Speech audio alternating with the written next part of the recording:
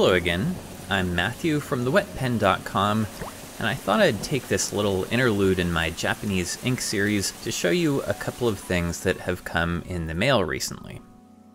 If you're a fan of Chris Rapp's videos, then you may already be familiar with this pen holder, but for the rest of you, this sculpted rattlesnake pen holder was sent to me by Coppertist.wu, and it's a work of art.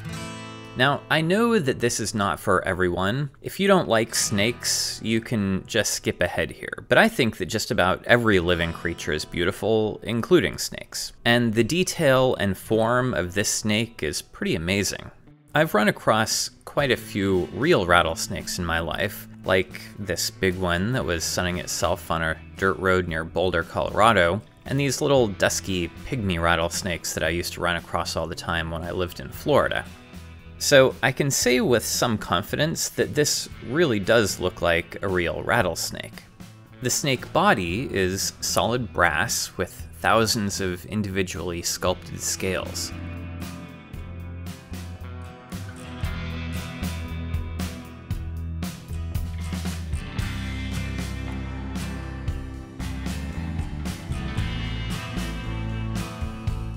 The contrasting rattle is formed out of 925 pure silver.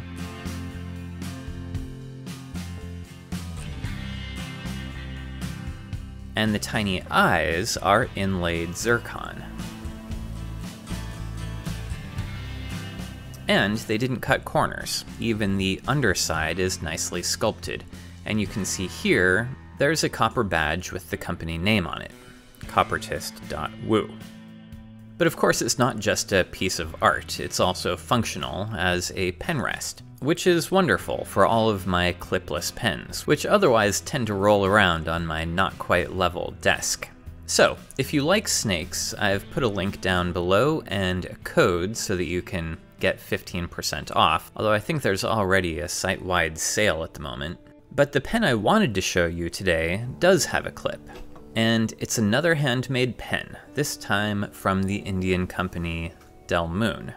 This is a new brand of pens founded just 2 years ago in 2021 in New Delhi, India, as the house brand of a big pen store called Pens Point. The name Delmoon refers to the moon over Delhi. This particular pen is a Jentle white marble fountain pen, and it seems that I got the last one. They're sold out now, but they have plenty of other pens in stock. The pen comes in a nice box with a mirrored logo on the top, and there was also a polishing cloth and warranty card inside. Along with the pen, Delmoon sent me this little pocket notebook with India Gate printed on the front, and a nice green brocade pen sleeve. I bought this pen mostly out of simple curiosity about the brand, but now that I'm more familiar with them, I've added a couple of their more expensive pens to my list. But I'll start here.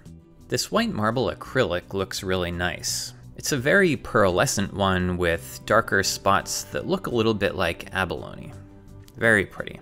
The clip has a roller on the end, which I think of as an Italian style thing, although I guess it's pretty ubiquitous, but I really like roller clips. As you can see, this is a medium-large sized cigar-shaped pen. It's slightly larger than a Jinhao X159, but a little bit smaller than this Opus 88 Omar. The cap comes off in just over one turn. It's about 1 1/4, which is about perfect to me. And with the cap off, you can see the Yovo nib that has been engraved with the Delmoon logo, and it says India. If I rotate this around, you can see the standard Yovo feed on the opposite side. Even though the pen is on the large side of medium, the grip section is very average and perfectly comfortable with a modest concave shape. The cap does post on this pen, but it's not a very deep and secure post, and it would be pretty uncomfortable to write with it this way. But it's definitely a big enough pen to be comfortable writing unposted. The section unscrews from the pen body in about 5 turns, and you can see that there's a cartridge converter inside. Nothing unusual there.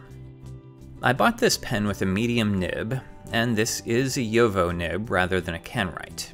And it gives you the quality that you'd expect from a well-polished JoWo nib. Let me show you how this one writes.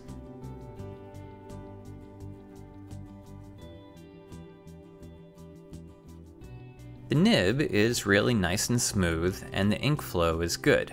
Very typical for a good JoWo.